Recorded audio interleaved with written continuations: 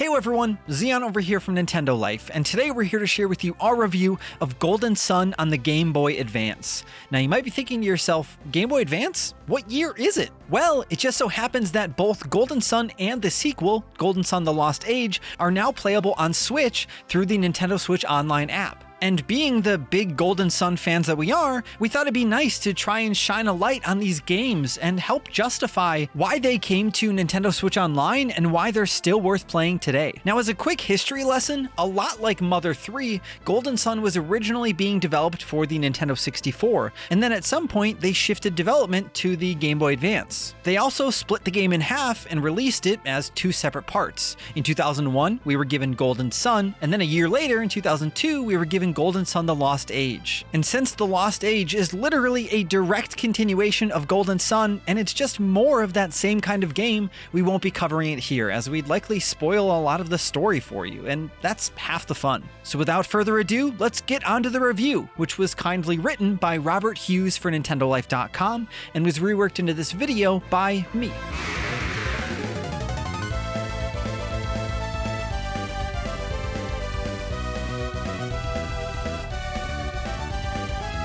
Golden Sun is a game that expands on proven traditions of the RPG genre to deliver an experience that both pays tribute to and refines the formula. It's a franchise that has a loyal following, and rightly so, and whether it'll ever return with a new title has been a hot topic for those fans for many years now.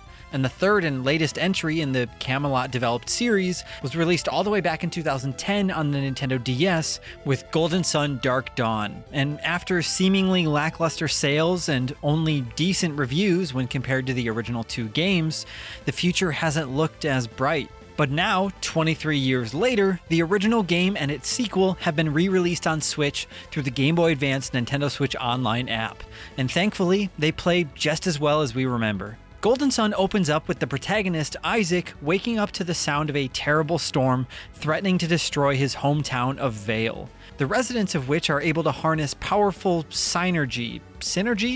It's a supernatural force that manifests in a variety of ways, like making plants grow, turning water into ice, and using telekinesis. And you'll witness this at the very beginning as the village tries to stave off a giant boulder that's barreling down into the town. Now, without spoiling too much of the plot, Golden Sun takes a leisurely attitude to establishing an overarching narrative, instead prioritizing character introduction and explanation of the game's rich setting. It's a gamble that ultimately pays off, allowing it to craft interesting and relatable characters. But those easily frustrated with such a slow start may find themselves turned off before even leaving the village, which is where the game truly begins.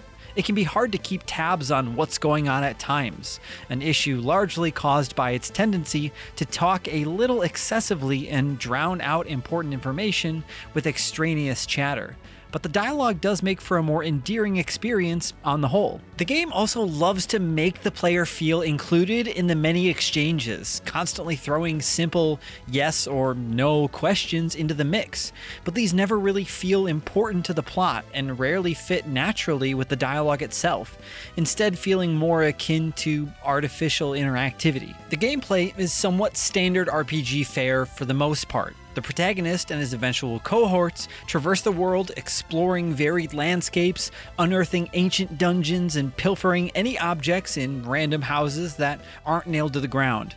Battles are commenced entirely at random on the world map and follow a standard turn-based regimen, enriched with an impressive variety of attacks and abilities at the party's disposal. Overworld exploration is made more interesting, though, by the use of the character's synergy. Isaac's telekinetic powers, for example, can be used to shift certain objects in the environment to solve puzzles, giving Golden Sun a Legend of Zelda meets Final Fantasy setup. It's fairly unique and entertaining, although a little fiddly. You often have to stand in a very specific spot and face a specific direction to have the short-range abilities activate correctly, otherwise they fizzle out and Isaac is left with nothing but fewer magic points for his trouble. Harnessing these abilities properly comes with practice, but it's frustrating in the early hours to drain your character's energy trying to shift a statue that is inches away from your character.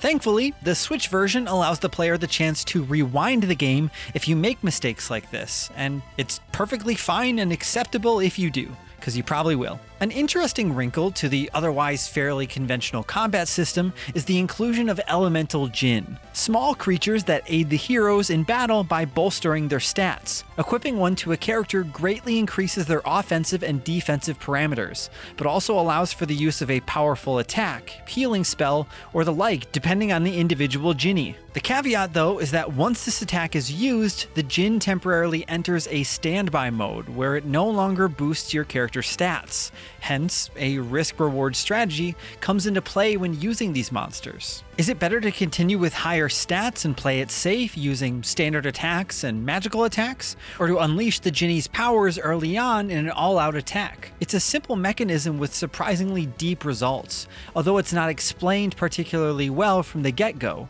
Again, this is another aspect that is better understood through practice than explanation. Graphically, Golden Sun was a marvel on its native system. Environments are detailed, particularly building interiors that are decorated with a real sense of detail and believability, whilst overworld characters are well designed, if somewhat bland. It's in combat though that Golden Sun is a true visual masterpiece though, and Camelot's ability to create the effects seen in Golden Sun within the GBA's limitations is laudable. The dynamic camera swoops all around during battle, despite being composed of 2D sprites. There's some clever trickery taking place here, while magic attacks explode with a flourish of impressive particle effects. Golden Sun has aged incredibly well, owing in part to its intentionally classic retro aesthetic and ports fairly well to the big screen. As for the audio side of things, the soundtrack is fine and well suited to the environments, but lacking in many earworms that you'll be humming years down the line. Thankfully, the battle theme is one of the more enjoyable tracks, which is always important when it's the song you'll hear on repeat. It's brimming with the energy and up-tempo melody that matches even some of Final Fantasy's finest. There's nothing huge to complain about with the rest of the soundtrack, really, beyond just being fairly unmemorable, but its inoffensive and competent tunes accompany the adventure well enough. The sound effects, though, are more than fine. The satisfying clunks and slashes during battles give weight to the combat, and nailing an enemy with a powerful strike feels all the more satisfying because of it. Golden Sun is a fine RPG, perfecting the classic formula while introducing unique mechanics of its own. The setting is interesting, the characters are likable, and the story is gripping. The first few hours are a slog, sure, but role-playing adventures were never designed for the impatient. At least they didn't used to be. Stick with this one through the opening issues and you'll be rewarded with a rich, deep RPG that desperately awaits and deserves a modern-day installment. We here at Nintendo Life give Golden Sun on the Nintendo Game Boy Advance an 8 out of 10. Hey, if you're still there, I'd love to give you my own personal second opinion of Golden Sun on the GBA. So I grew up with Golden Sun back in the day. It was the first Game Boy Advance game I ever bought. I remember buying this with a fuchsia pink GBA at FYE, which was for your entertainment. This was 23 years ago, believe it or not. And this was one of the few RPGs that I actually beat as a kid, alongside Lunar, Silver Star, Breath of Fire 2, and Final Fantasy IV on GBA. As a kid, I found anything strategy-based just soul-crushing. I just couldn't push through it, but there was something about Golden Sun.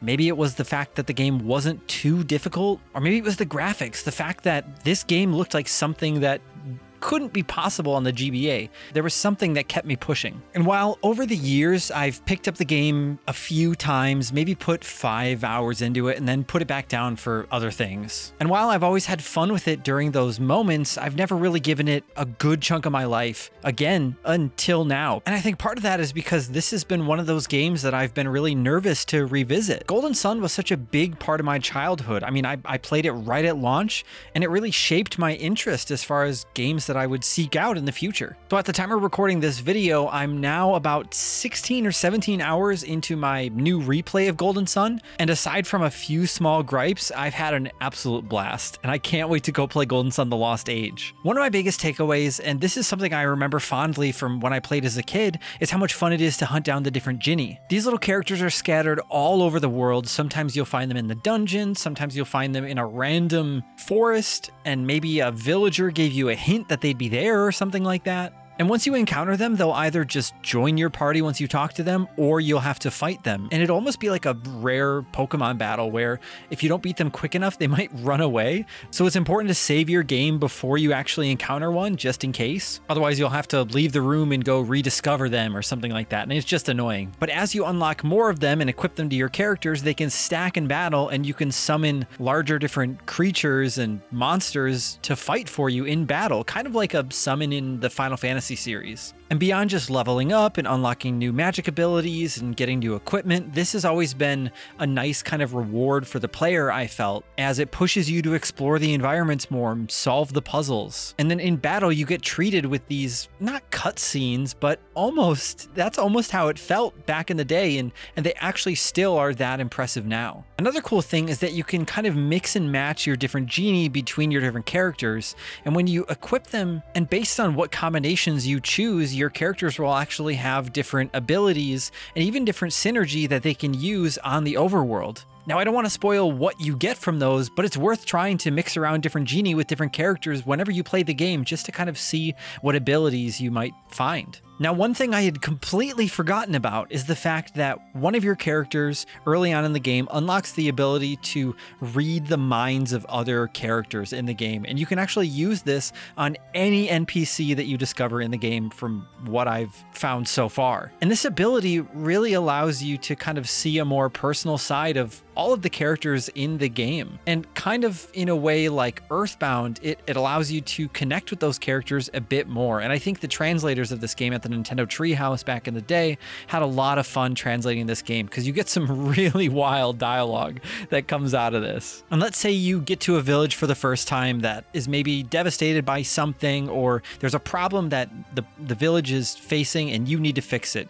If you talk to everybody and use the mind read ability on your first visit there, you go fix things and come back, everybody will have brand new pieces of dialogue. They'll have new things to share with you. Now, I completely understand that the fact that both of these games coming to Nintendo Switch Online probably doesn't bode well for a HD 2D style remake of Golden Sun 1 and 2. But playing this game again has got me thinking and has made me realize that maybe, yeah, of course I would still love to see full from the ground up remakes of first Golden Sun games. I would love to see another game in this universe that doesn't ride on the coattails of Isaac and his friends and of the characters that have come before. I think they could still use Ginny and the elemental effects and try to nail down the camera angles and the special effects that made the first two games in the series so special. The DS Dark Dawn game kind of lost that. I bought that game on launch and just wasn't really interested in it, unfortunately. But I'm excited to play through these games and actually then give that one a go and see it through to the end. And hopefully by then, we'll have a new Golden Sun game to talk about. That's just my hopes and dreams, of course. But hey, if we keep talking about it and we keep telling Nintendo that we want another Golden Sun game, maybe they'll hear us. But hey, thanks for sticking around for my second opinion, and thanks to Robert for spending so much time with Golden Sun back when he did as well. Be sure to let us know in the comments down below what you think of the Golden Sun series. I'd be curious to know how many of you played this one back in the day or are going to be playing it for the first time now. Oh, and of course, if you enjoyed this video and you want to see more videos like this, like a future video on an upcoming Golden Sun game, if that happens, because you know we're going to cover it, then why don't you find that subscribe button and summon it to the battlefield, and then ring that notification bell to be notified whenever we put up a new video. Thank you all so much for watching. I'm Zion from Nintendo Life. Stay safe out there, and we will see you all next time.